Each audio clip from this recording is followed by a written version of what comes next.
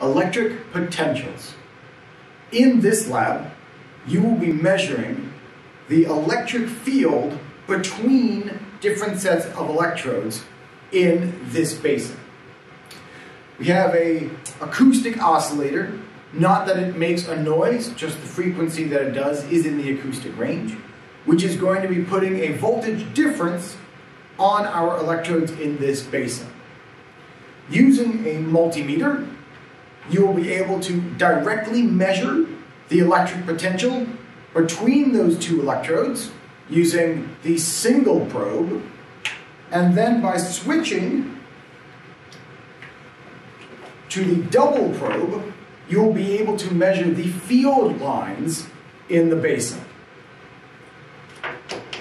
There will be 3 different configurations of electrodes, each one on one of these pieces of graph paper that will go under the basin, so you can put your electrodes on top of it, and then be able to transcribe all of your measurements onto one of the printouts available at your desk. The oscillator is set so that one electrode will be held at 0 volts, and the other electrode will be alternating between 10 volts and negative 10 volts at approximately 1,000 times a second. We do this so we don't electroplate the electrodes. We won't notice that flipping because we will be using the AC voltage setting on the multimeter, which is the wiggly line next to the V, which just gives an absolute value of that measurement. When you are setting the voltage on the acoustic oscillator, the amplitude knob is marked in percent of total amplitude. So you will need to use the multimeter and the single probe to directly measure that voltage and turning it until you get to 10 volts. The acoustic oscillators can overheat if you let them run for too long. So make sure to turn off the acoustic oscillators when you are not taking measurements and before you leave the room. We will be filling the basins with deionized water so that we don't corrode our electrodes. We are only going to be using the supplied deionized water, but if you have too much water, you can empty it out into the sink. Again, to prevent corrosion, we don't want to ever touch any of the copper electrodes with our bare hands. That is why there will be gloves provided.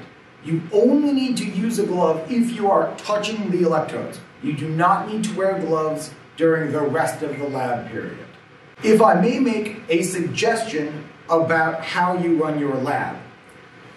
Many students find the measurement part of the lab, particularly where you're using the 2 electrodes to find the field lines, very time consuming, because one student insists on taking the measurements and making the markings on the piece of paper.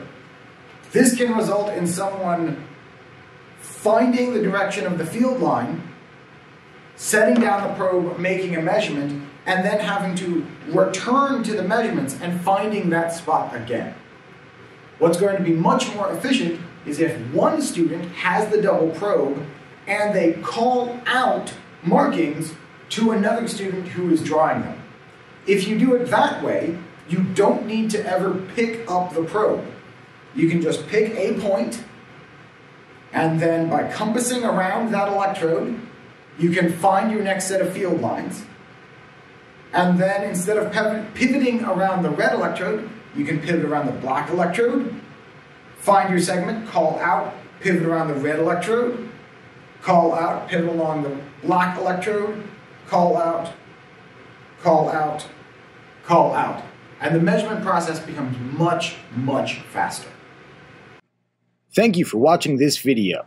Here's a fun fact. This is the birthday cake from ENIAC's 70th birthday party. ENIAC, the first universal computer built at the University of Pennsylvania Moore School of Electrical Engineering. It was such a computer marvel, it would only take 140,000 of them to store an MP3.